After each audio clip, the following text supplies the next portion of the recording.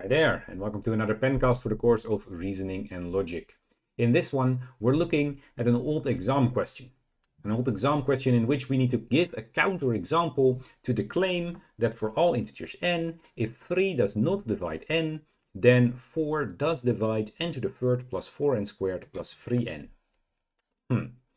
Okay, so the reason I want to take a look at this one is that I often find when grading these exams that the second part of the answer, which is what is requested here, explain how your example disproves this claim in at most 5 lines, is often a bit lacking.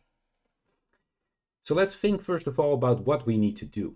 We need to disprove an implication. So how do we show an implication doesn't hold?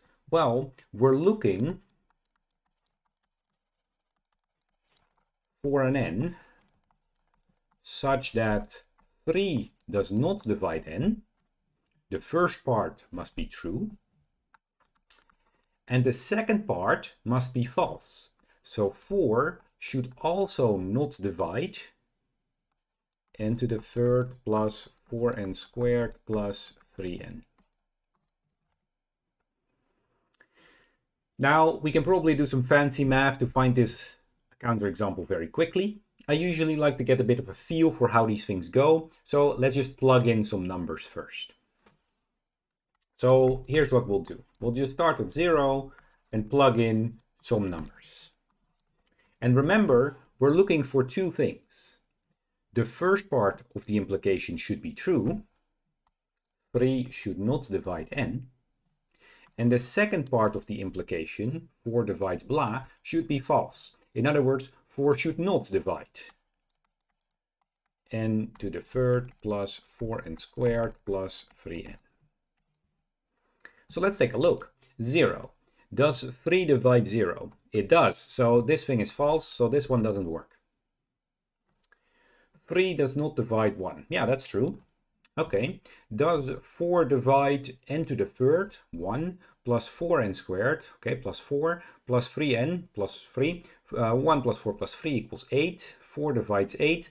Yeah, 4 does divide 8. So this thing is false, and we want both of these to be true now. So let's try the next one. 3 does not divide 2, that's correct. 2 to the third is 8. 4 times 2 squared is 16. 8 plus 16 plus 6. 8 plus 16 is 24, plus 6 is 30. 4 does not divide 30. That's true. So here we have our counterexample. So for n equals 2, 3 does not divide 2 holds, but n to the third plus 4n squared plus 3n equals 2 to the third plus 4 times 4 times 2 squared plus 3 times 2 equals 8 plus, let me move my whiteboard slightly so that you can still see this.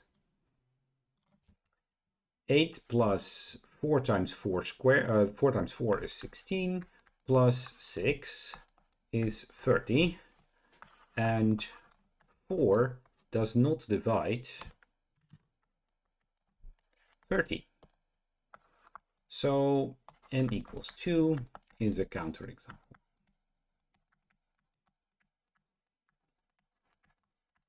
And so we have shown that the claim is false. So in an answer like this, what I'm looking for is not necessarily such a table or anything, right? I don't necessarily want you to show me how you came up with the counterexample. It's nice if you do, because it usually already gives you most of the explanation as to why it is a counterexample, but you don't have to. What you should do is definitely include something like this. Explain to me what your counterexample is. Mention or explain that the first part of the implication is true, and then show that the second part of the implication is false. So that we have a true implies false, meaning we have a counterexample. So with that, 1, an answer to an old exam question, and 2, hopefully some idea on the parts that I'm looking for when I ask you to give me a counterexample and a justification or an explanation. That's all that I wanted to talk about in this video, so thank you very much for watching and see you in the next one. Bye for now.